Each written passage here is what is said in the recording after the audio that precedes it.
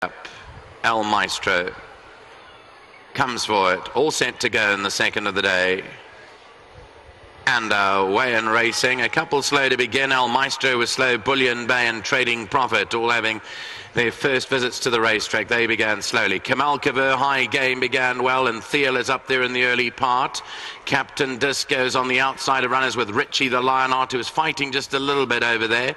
Further back to King's Drive, who's only about 4.5, 5 lengths off the leader. Trading Profit behind that.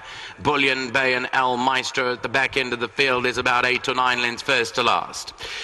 To the 900 they go, and Kemal Kavur has the advantage, leads by 2 lengths from High Game in second, and Thiel is on the fence in third.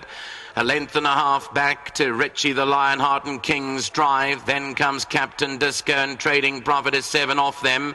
Bullion Bay is racing towards the rear with El Maestro as they take the elbow and reach the 600-metre marker, about to turn for home.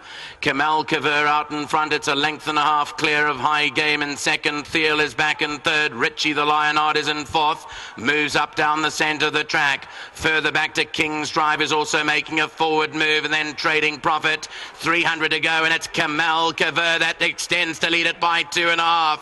King's Drive is back in second. Richie the Lionheart battling.